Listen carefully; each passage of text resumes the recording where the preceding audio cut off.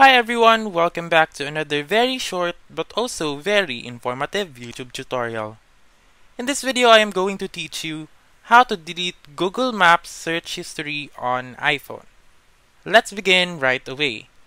The very first step is to open the Google Maps app and then click on your profile on the upper right corner and then click Settings and scroll down until you reach Maps History. Click on Maps History and then wait for it to load.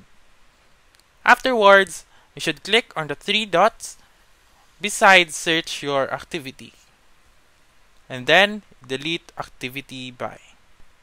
In this section, you can delete your Maps activity or history based on their time frame. For example, last hour, last day, or always.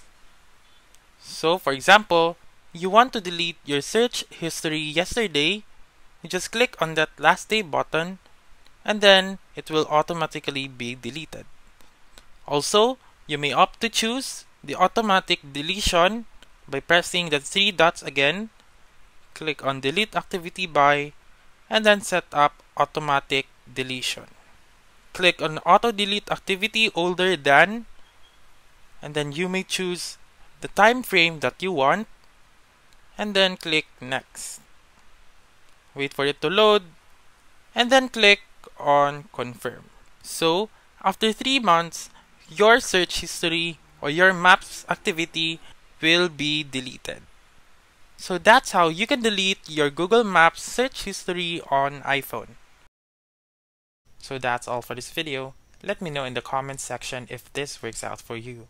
For more helpful tutorials like this, please subscribe to our channel and don't forget to click that notification bell. Thank you for watching and have a wonderful day.